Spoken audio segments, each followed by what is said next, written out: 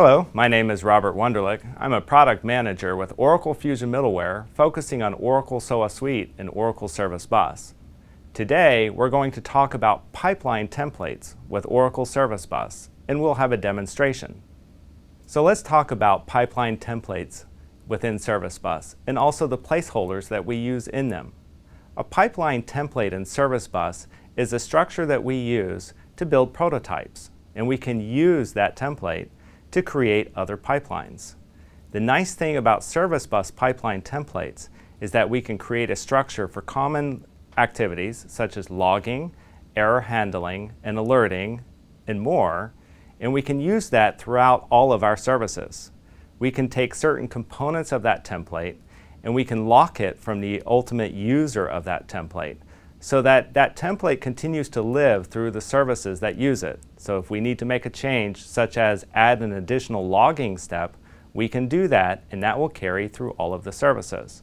We can also put placeholders into those templates, and those are the areas where the users of our templates can go ahead and add their own logic. And so the logic of the template will work around the logic that the user puts in when they use it. There are two ways to create a template. We can generate the template from an existing pipeline, or we can create a template from scratch. New pipelines can then be generated from that template, and a derived pipeline is considered concrete. It can be linked or it can be unlinked. A linked pipeline takes the changes from the template, meaning that once we've created the pipeline from the template, if we make a change to that template, they'll be carried through to the pipeline. Let's go ahead and go into a demonstration so we can take a look to see how this works. Here we are in JDeveloper 12c, and we're working with Oracle Service Bus. What we see here is an overview of a simple payment validation service. In 12c, we use JDeveloper for both Service Bus development and SOA development. This is a simple service that receives a SOAP-based message to validate a credit card. It passes through a pipeline or split join and goes to a backend service. We want to play around with pipeline templates, and so we're going to create one and see how it works. And we're just going to do it all within this project so that we can see the functionality. So what I'm going to do is I'm going to right-click this pipeline and go to my Service Bus menu and say Generate Pipeline Template. So now I'm going to give my pipeline template a name, and I'll call it Validate Payment, and that works for me. Now I'll go to my next screen. This will be a SOAP-based interface, and I'll leave that as is.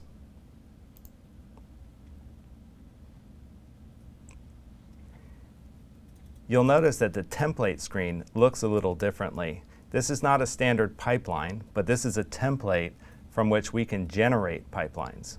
It looks very much or almost exactly like the pipeline that it was generated from, except the background has this grid form. There's a couple things to look at when we look at these pipeline templates.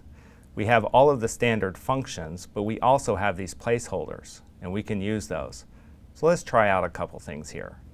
First and foremost, let's go ahead and put in a pipeline pair.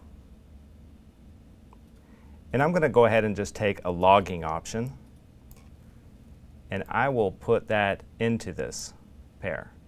Now I'm not going to set the logging option. I just wanted to use a simple service that we didn't have to do too much configuration to save us time in this demo. But now what I want to do is I want to give my user the capability to use this template for their own use. And so I'll do a couple different things. So if I scroll up to the top here, I can see some template placeholders. So one of the things I can do is I can take this existing route node and I can actually remove it, and then I can add a placeholder for a route node. So what I'm doing in this case is I'm saying for the user that the user will define the ultimate route node or the ultimate backend business service that they will route to when they use this pipeline. Another thing I can do is I can also set some stages for the developer who will use this. So I can place one after my log entry. I can place another one in my response if I like. And I'll even put another log entry. So a great thing about the template here is that I can put some standardized logging in my service that will be executed around the user's functionality that they will put in when they use this template. Let me go ahead and save this template at a moment. Okay, so back to my project. Let's say I want to use this template. I can do it a couple different ways. So first and foremost, I can go and select my service bus templates, and since this is within this project, I see it right here. I can just drag it over. So now what I'm going to do is I'm going to call this validate payment 2. And this is just for our illustrative purposes. This was a WSDL SOAP-based service, so the WSDL selection is automatically selected. And I'm going to go ahead and select the WSDL that I was using before, just for simplicity. And at this point, I'm not going to expose it as a proxy service. And I'll select Finish. So I've created myself a new pipeline. It was based on the template. So when I open it up, the first thing that I'll see is that I have entries from the template, but this whole area is grayed out. I can't put anything here. This is locked by the template developer. But what I can do is put my own functionality in here, in these stages boxes or these white areas. So what I'll do is I'll drag a stage in here now. And just for more simplicity, I'll go ahead and just put a log entry of my own. So essentially, I have inherited functionality from the pipeline template, and as the developer of this particular pipeline, I'm adding my own functionality, and I'll save that. Let's say for a moment, though, that the template developer determined that we needed something different in this, and so that we need to go ahead and update this template. Let's add an error handler to this. So now I have an error handler, and I'll go ahead and add another log entry to that. Keep in mind, I have not configured these log entries. This is just for illustrative purposes. So now my template looks very different from the project that used that template.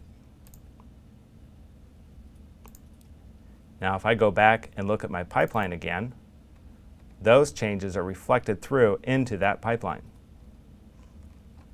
This is a powerful way at the architectural level or the higher level development by standards in our company to be able to define and manage requirements for our services to accelerate the development for our developers.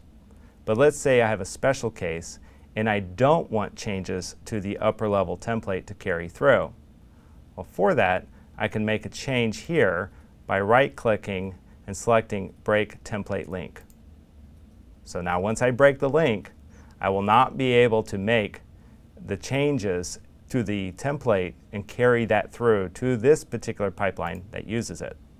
And as you can see now, the full background of this pipeline is white. I can make any change. So as the developer, I can go in and I could remove this logging option. And my project no longer matches the template in the areas where the template defined those components.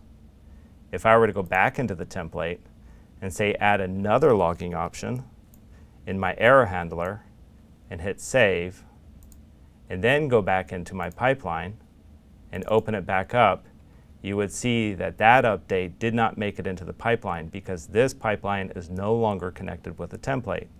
But from what we can see here, we have huge power with pipeline templates that we can define a general structure to all of our services. We can maintain that structure and we can accelerate the development for our developers. I hope you found this demonstration helpful, that you will be able to use pipeline templates to accelerate the development within your enterprise.